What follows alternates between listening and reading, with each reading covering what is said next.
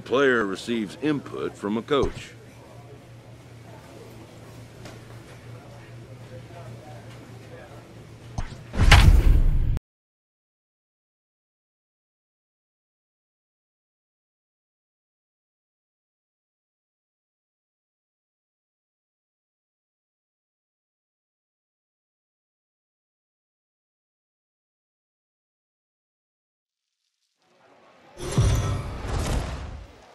MLB The Show's tour of the minor leagues continue.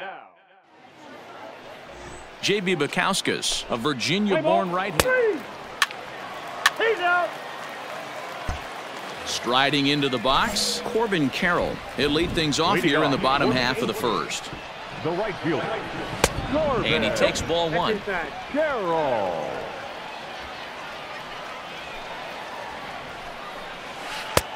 Ball two. Well, we all know he's not the greatest threat with the bat up there. His numbers certainly aren't that pretty. But, hey, I give him credit. He's really working the count right here. 2 balls and a strike to count. Here it comes. And it's 2 balls and 2 strikes now. 2 strikes. Go to that well one more time. He's been late on the first 2. This is in the air out to straightaway center. Adele is right there, 1 down.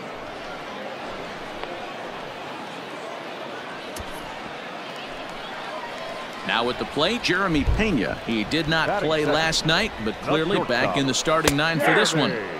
And he gets ahead 0-1. Bases are empty, 1 man out.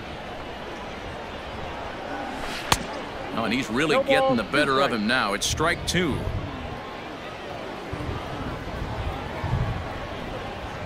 Oh, and a great knuckle curve just buckled him there, and there are 2 gone. Not a lot of guys throw that knuckle curve, but some guys have a lot of success with it. Some say it has more bite than the traditional curveball, but I think it's more of a feel thing. It just works for certain pitchers, and it worked right there. The windup and the 1-0 pitch. Good pitch there. Had him a little out in front. 2 out, nobody on. 1 and 2 now as that's in there at the knees.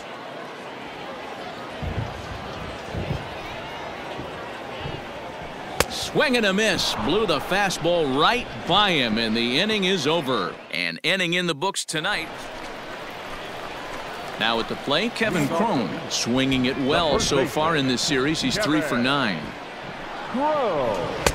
Knuckle curve breaks outside for ball 1.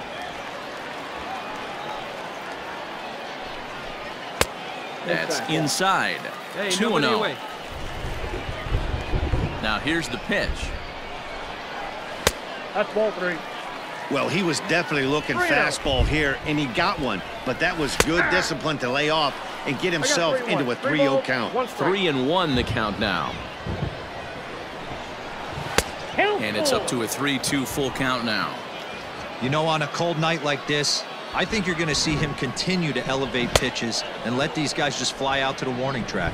Swing and a miss, and they'll come all the way back from 3-0 to punch him out. 1 away. At the plate, Alec Thomas. He's just hoping for something to go his way in this one. And as you can see, it's not been the case of late.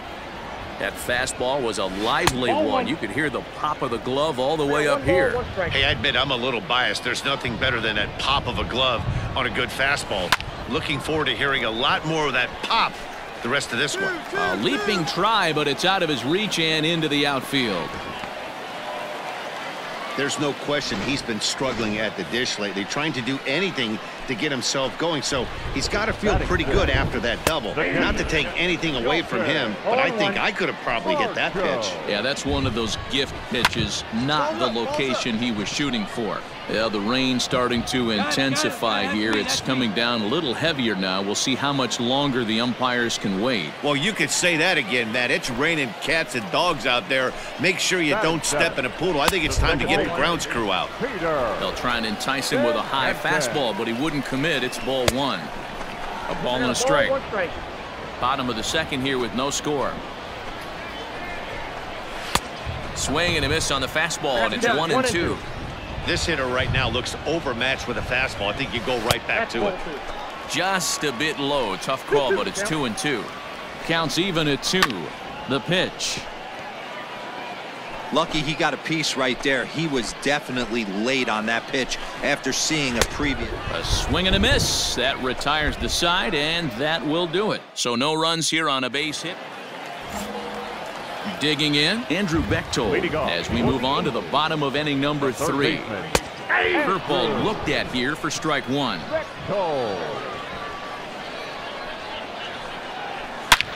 And this ball's pretty well struck high and deep to left field. And he's going to make the catch on the warning track. A fine running play there for the first out. So striding in, Anthony Greer took an 0 for 4 in the victory last night. Down and away, 1 ball and no strikes.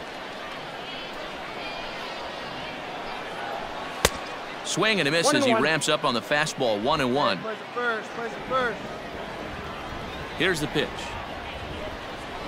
Grounded up the first baseline, but this will get foul. It's a ball and 2 strikes. And this is swung on and missed. His 5th strikeout already, and there are 2 gone in the inning. Digging in to try it again, Corbin Carroll. It was a fly out for him to start the home first. And a ball, 1-0. Here we go, fellas. Let's go. And he misses low with it. 2-0. Bottom of inning number 3, 0-0 our score. 2 balls and a strike. 2 balls, 1 strike.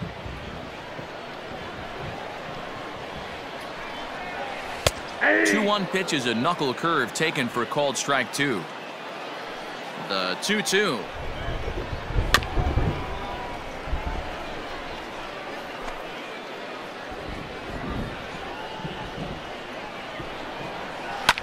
Swing and a liner.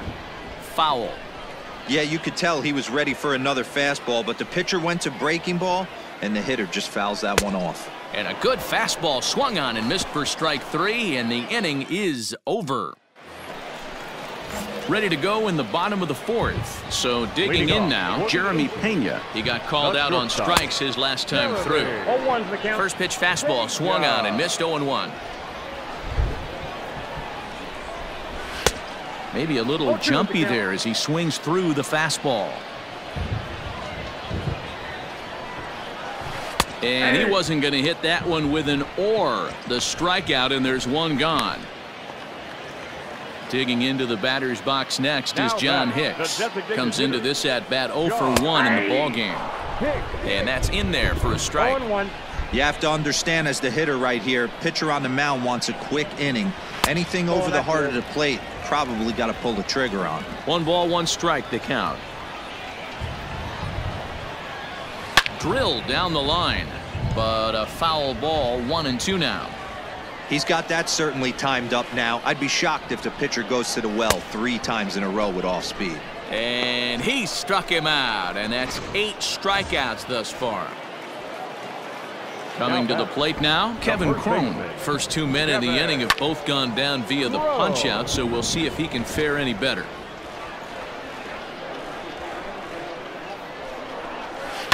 Down the left field line and deep.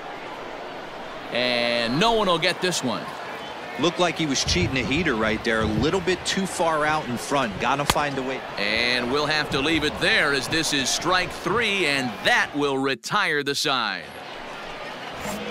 Set now for the bottom of the 5th. In now, Alec Thomas. He'll try to follow up the double in his last at-bat with another big hit right here. 0-1 the count.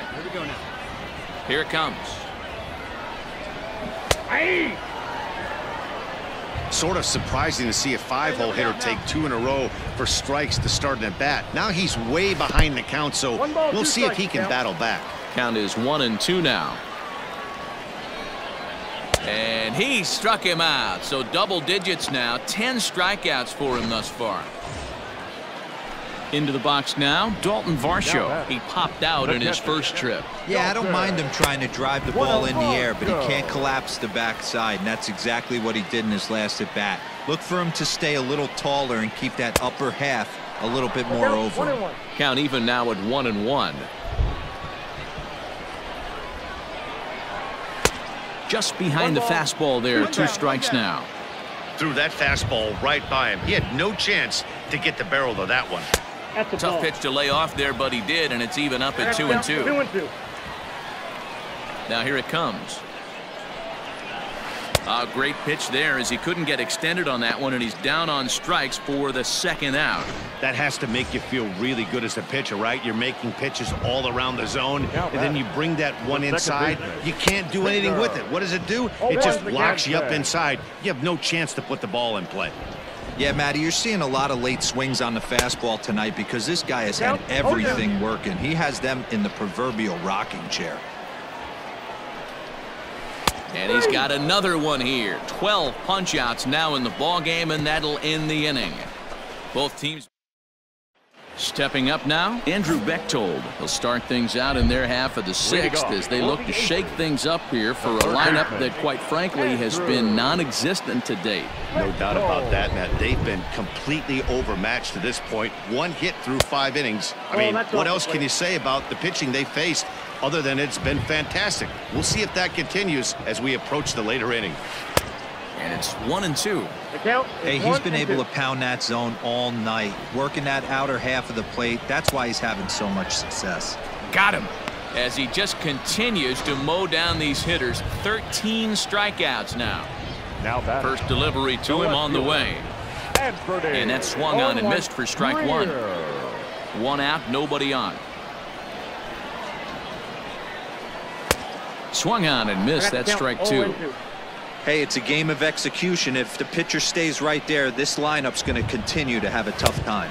Struck him out and make it 14 punch-outs now in the game. This pitching staff has done a really good job against this guy in this series. This is a really good hitter, and it's not easy to make a guy strike out 5 times in a series up to this point, but that's what they've done to this guy so far.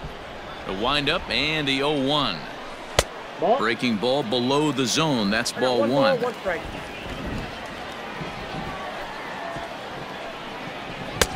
And he pumps the fastball by him here. 1-2 now.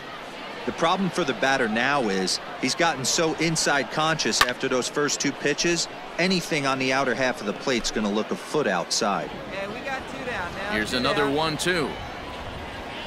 And he's got another one. 15 strikeouts in the ball game, and the side is retired. So another good inning for him on the mound. Ready once again, Jeremy Pena. He'll try and get something started in the home half of the 7th. Fooled pretty badly there as he reaches to poke this one foul. Hey, come on now. 0-1 count. Here's the pitch. Ball, that counts.